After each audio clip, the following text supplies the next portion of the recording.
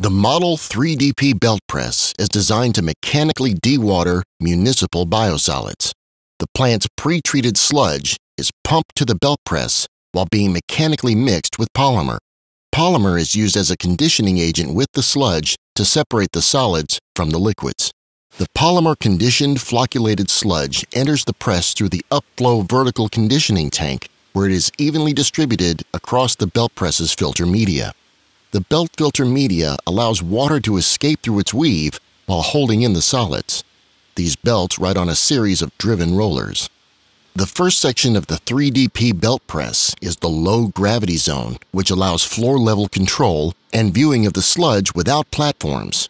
The gravity zone allows the free water to fall out and into the filtrate drains below. Once the free water falls out of the sludge in the gravity zone, the sludge will enter the high-pressure section of the 3DP belt press. The high-pressure section consists of two filter belts that converge and squeeze out the water that is trapped in the flocculated sludge. The belts travel vertically to a high discharge through 8 SRAP rollers. The water that is squeezed out of the cake is not allowed to re-wet the cake below the rollers due to a series of pans separating them. The dewatered cake is doctored off the belt media and falls into a discharge conveyor. The conveyor will load a truck for cake disposal at a landfill.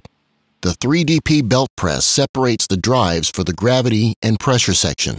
This allows for maximum hydraulic throughput for the gravity zone, but while giving the pressure section time under pressure for a higher cake solids concentration.